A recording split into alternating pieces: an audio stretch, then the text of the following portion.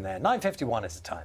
You might be taking advantage of the good weather this weekend, this bank holiday in particular. Maybe you've got an ice cream in your hand already and you'll be getting outdoors. But what about a new sporting venture? Have you considered lawn bowls? So there are assumptions about it. Maybe that it's a game for older generations. But this weekend, clubs are opening up their doors in the hope of attracting, I guess, more people generally, but particularly possibly younger players. Matt Graveling is in Chingford at, well, what a lovely spot you've got there. And everybody's in action at whatever it is, 10 to 10 in the morning. Lovely, Matt. Not only that, Charlie, we've also had a little bacon bap as well. So we are very, very happy here in North East London because it is the bowls big weekend, as you say, trying to get people involved in bowls if they haven't already started playing. It's a sport which sees around 125,000 people across the country regularly playing at about 2,000 or so clubs. This is one of them, the Connaught Club, and it's been doing bowls now for around 100 years. So they're opening their doors today. If you're watching this and you live in the area, why not come down here? There'll be plenty of other clubs as well getting involved. Let's bring in two of the players for me right now. This is Steve and Claire. Steve, you're the secretary of the whole club. Yep. First and foremost, just tell me a little bit about the fun you have coming down here at the Connaught Club. Oh, it's a super thing. We took early retirement about 6 years ago. We found bowls, absolutely love it. The social atmosphere here is tremendous. Bowls is such an easy game to play. I love it. I just can't get enough of it, to be honest. And I'd honestly say, like you just said, if anybody's in the Chingford area watching this today, come on down and have a go. Thank you very much. Now, Claire, for yourself, what do you think about this thought process about having to get younger people involved in the sport? Why is it so important? It's very important. We want bowls to survive and we want it to thrive, and kids love playing. When we bring the kids down, they love playing. Teenagers love playing. It's a game that anyone can play. You don't need to be skillful. We can just come and have a go, and you're outside in the beautiful sunshine most of the time. It's great for your physical and mental health as well. Well, you say you don't have to be skillful, Claire. We're going to put that to the test in a moment because I think I'm about to be embarrassed on national television, but that is fine. Now, I said, Charlie, that I want somebody to tell me about bowls who really knows about bowls, and they gave me a man called Craig Bowler. I thought he's got to be the man if his name's Craig Bowler. Welcome here. We're going to hear about your fantastic story in a moment, sir, but first and foremost, what is it about bowls which is so exciting for you? Oh, bowls, you know, it's so diversity. You know, you could be 7 years old, 90 years old. You know, I don't think there's another sport that's so diversity, you know. And it's great being out in the fresh air, lovely sunny, you know, birds singing. It's such a great sport.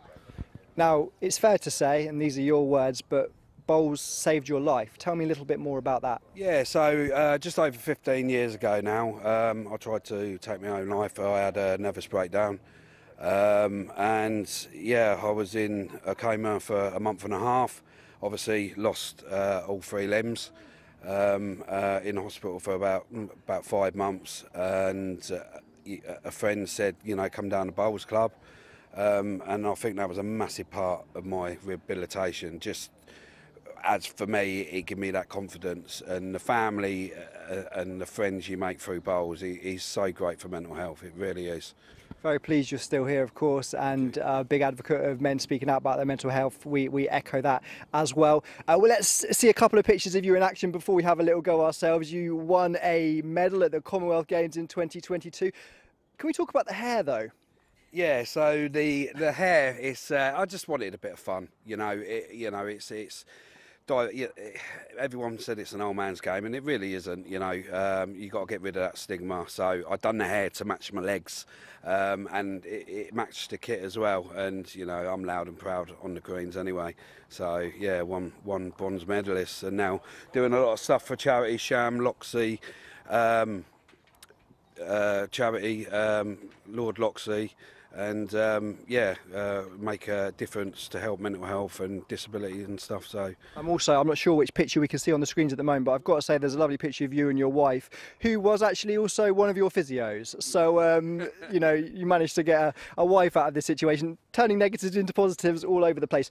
Right, let's have quickly a little winner takes all, one bowl each, you against me. Don't fancy my chances.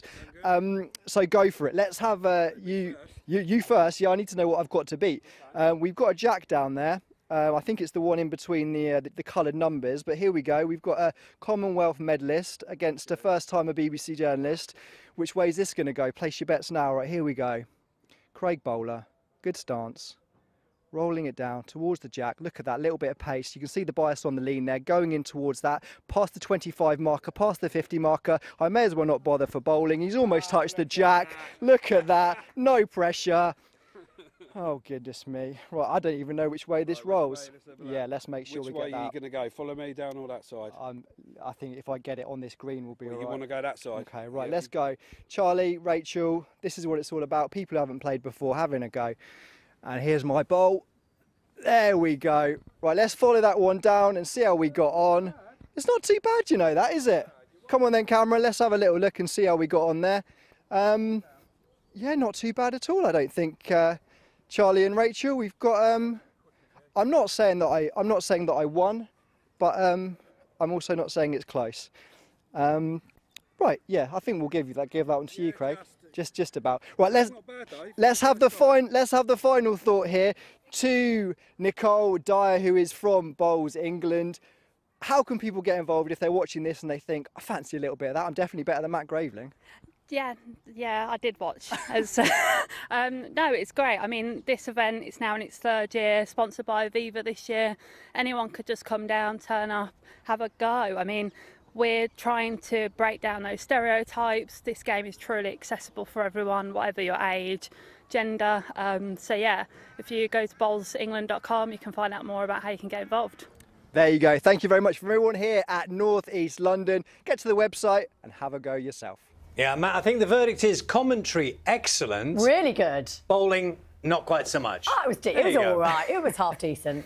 I'm in the wrong job. Wonderful. Have a great day, whatever it is you're doing this weekend. Breakfast back tomorrow from 6 o'clock. Bye-bye.